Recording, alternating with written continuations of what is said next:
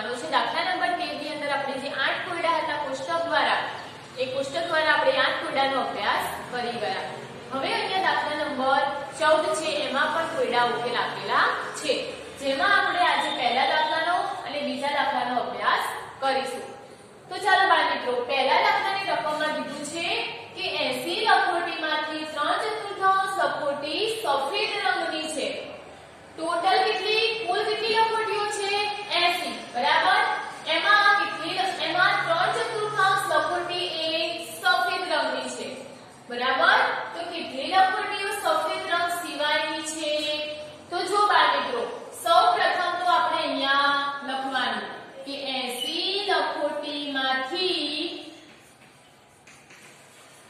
3/4 લખોટી સફેદ રંગની છે બરાબર। પહેલા આપણે સફેદ રંગની લખોટીઓ કેટલી છે શોધીશું। 80 કુલ લખોટીઓ છે, એમાંથી 3/4 લખોટીઓ સફેદ રંગની છે બરાબર। તો આપણે પહેલા સફેદ રંગની શોધીશું બરાબર। તો ચલો આપણી જોડે ટોટલ કેટલી લખોટીઓ છે? 80 બરાબર, ગુણ્યા સફેદ રંગની કેટલી છે? 3/4 બરાબર। તો ચલો અહીંયા 80 ગુણ્યા 3 એટલે 80 ગુણ્યા 3 અને નીચે 4, તો 80 ગુણ્યા 3 કરવો જોઈએ। તો અહીંયા 80 ગુણ્યા 3, 3 ને 0 વડે ગુણીશું તો 0 અને 3 અઠા 24 બરાબર। એટલે કેટલા આવ્યા? 240। નીચે કેટલા છે? 4। હવે ઉપર નીચે હોય તો બંનેનો શું કરવો પડે? ભાગાકાર। તો 240 ભાગ્યા 4, 4 6 24, 24 માંથી 24 જશે તો 0, ઉપરથી ઉતારી 0, 4 ના ઘડિયામાં 0 ના આવે, ભાગ નથી ચાલતો એટલે ઉપર 0। તો કેટલી લખોટીઓ આવી? 60 બરાબર। આ 60 જે લખોટી આવી એ કઈ આવી?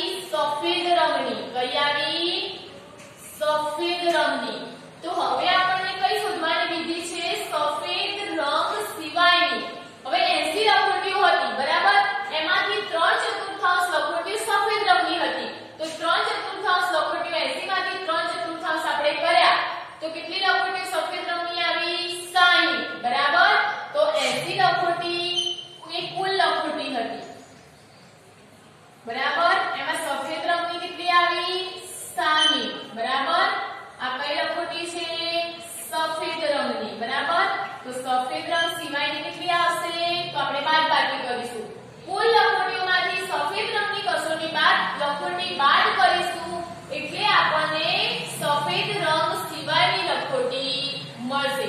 તો ચલો 0 માંથી 0 જાય તો 0, 8 માંથી 6 જાય તો 2। આ કઈ લખોટી મળી આપણને? સફેદ રંગ સિવાયની બરાબર। તો અહીંયા આપણે જવાબ કરીને લખીશું કે 20 લખોટી એ સફેદ રંગ સિવાયની છે।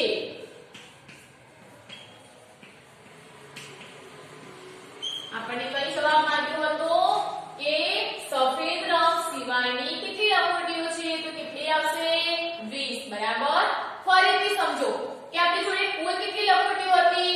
80, એમાંથી 3/4 લખોટીઓ સફેદ રંગની હતી। તો સૌપ્રથમ આપણે 80 ગુણ્યા 3/4 કરી અને આપણે 80 ગુણ્યા 3 એટલે 240 આવ્યા। પછી નીચે 4 હતા તો 240 તો 4 વડે ભાગાકાર કર્યો એટલે આપણે સફેદ રંગની કેટલી લખોટીઓ આવી? 60 બરાબર। હવે આપણી જોડે કુલ લખોટીઓ કેટલી હતી? 80, એમાં 60 કઈ આવી? સફેદ રંગની। તો 60 માંથી 80 માંથી 60 બાદ કરો એટલે 20 લખોટીઓ કઈ આવશે? સફેદ રંગ સિવાયની। તો અહીંયા આપણે જવાબ કરીને લખ્યું કે 20 લખોટી એ સફેદ રંગ સિવાયની છે બરાબર। હવે મિત્રો આગળ જોઈશું બીજા નંબરનો દાખલો કે એક શાળામાં ધોરણ 4 માં 44 બાળકો છે। કુલ કેટલા બાળકો છે? 44 બરાબર। એટલે આપણે અહીંયા લખીશું કે 44 બાળકોમાંથી 1/4 બાળકો છોકરીઓ છે, તો છોકરાઓ શોધવાના છે। તો સૌપ્રથમ આપણે લખીશું કે 44 બાળકોમાંથી 1/4 શું છે? છોકરીઓ છે બરાબર। તો સૌ પ્રથમ આપણે છોકરીઓ શોધીશું। તો ચલો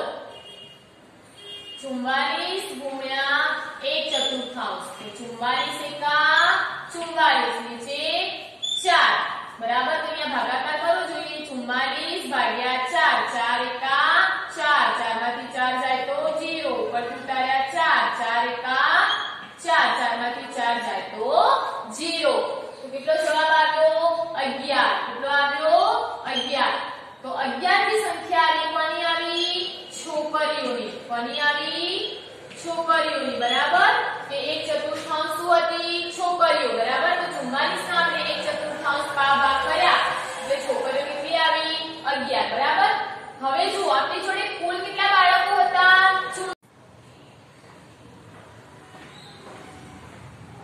તો ચાલો આપણી જોડે કુલ કેટલા બાળકો હતા 44 એટલે આપણે અહીંયા કુલ બાળકો 44 બરાબર એમાંથી છોકરીઓ કેટલી આવી 11 તો 11 આપણે શું કરીશું કુલમાંથી બાદ કરીશું કોણ છોકરીઓ બરાબર 11 છોકરીઓ તો છોકરા કેટલા આવશે તો 4 માંથી 1 જાય તો 3 4 માંથી 1 જાય તો 3 તો 33 થી શું આવ્યા છોકરાઓ બરાબર એટલે આપણે અહીંયા જવાબ કરીને લખીશું કે છોકરાઓની સંખ્યા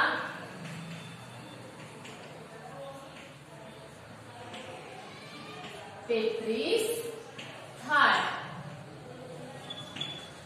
તો અહીંયા આપણે બાળ મિત્રો દાખલા નંબર 14 નો પહેલો અને બીજા કોયડા વિશે અભ્યાસ કરી ગયા